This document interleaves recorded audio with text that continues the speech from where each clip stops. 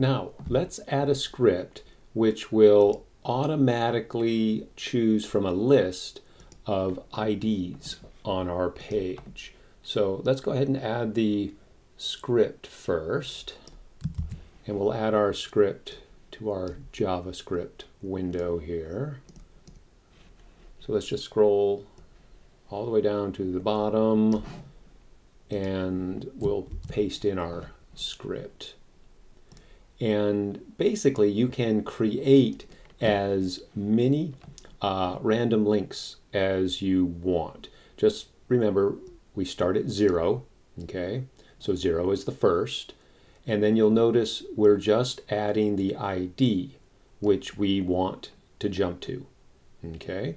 So I have included within this array or this list all of the IDs that are in or target each of the sections or each of the elements which I've created, which I have a menu list item already going to, okay? All right, so our function is random link. So let's go ahead and now get what's going to call this function. So let's find our list. There's our list for our menu. So let's just drop down and we'll paste in, and then I'll have to fix the formatting here. All right, so basically what we're doing now is we're going to add recipe me.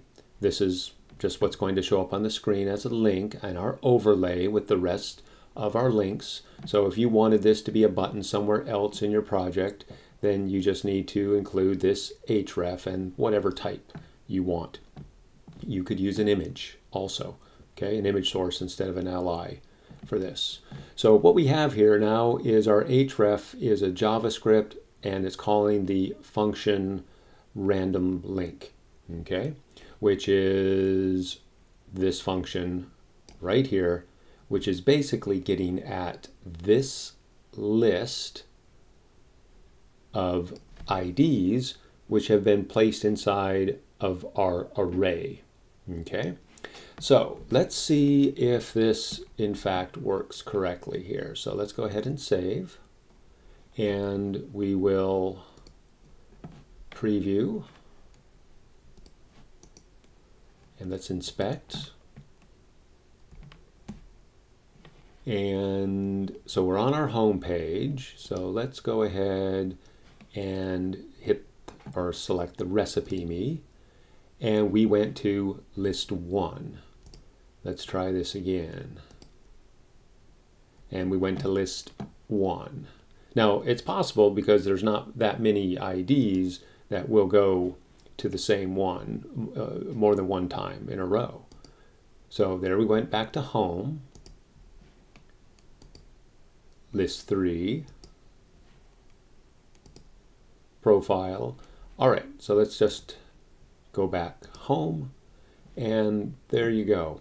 A pretty straightforward JavaScript which creates uses a variable, places an array or a list of elements into that variable, and then a script which basically goes into that list and randomly selects one of the IDs.